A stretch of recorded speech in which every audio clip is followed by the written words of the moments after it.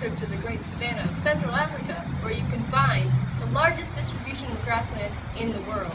Almost half of all of Africa consists of the savanna. There's a huge diversity of plant and animal species, almost 500 species of birds, and the largest diversity of hoofed mammals in the world.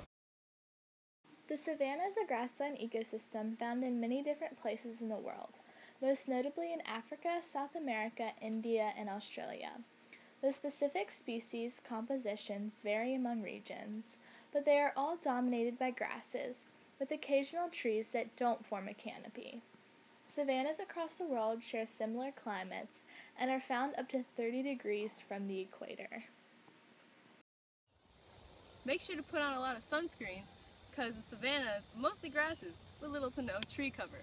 Also, there's two distinct seasons, the dry and the wet. We're in the dry season right now, so there's not going to be a lot of clouds or shade.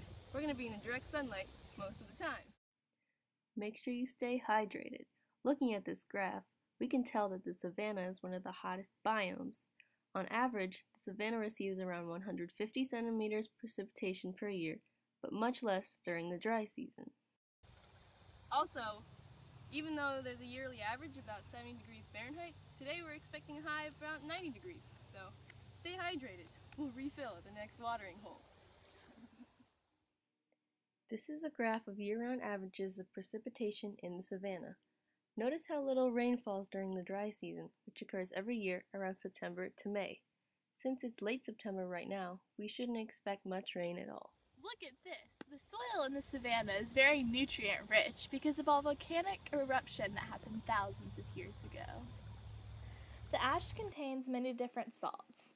During the rainy season, these salts are washed into the soil and harden, forming a layer underground called a hardpan.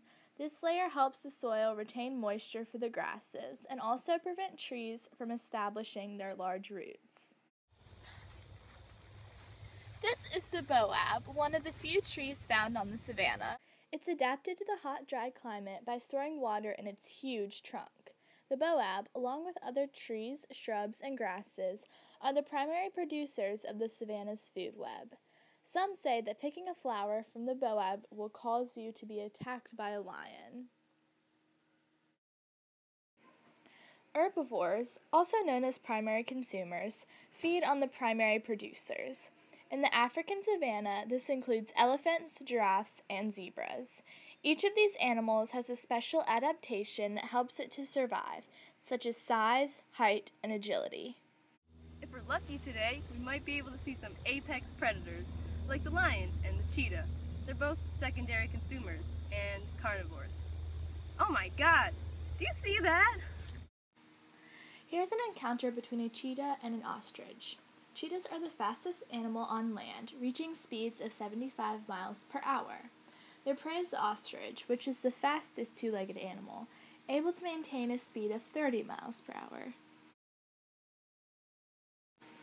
Here are vultures waiting for its next meal. Animals like vultures and hyenas are scavengers, eating prey that is already dead. This starts the process of decomposition. Decomposers, like dung beetles and worms, live in the soil and help to break down organic matter. Watch your step! There are lots of burrowing animals in the savanna. These animals who live in the ground help to create bioturbines, which is the beneficial reworking of the soil that helps plants thrive and also helps to start the process all over again. Primary producers, primary consumers, secondary consumers, scavengers, and decomposers complete the food web of the African savanna. Each plant and animal occupies its own place in the levels of the savanna's trophic pyramid. From the lion to the tiny dung beetle, each organism is equally important in contributing to the balance of the ecosystem. We hope that you all have appreciated this wonderful journey through the savanna and become dedicated to help save it. Many of the animals we saw today are being hunted to extinction, and their habitat is slowly shrinking. Okay, remember to be mindful, ecotourists. Be sure to minimize your impact and to respect the local people and their environment. Thank you so much for joining us today, and hopefully we can preserve these amazing biomes for generations to come.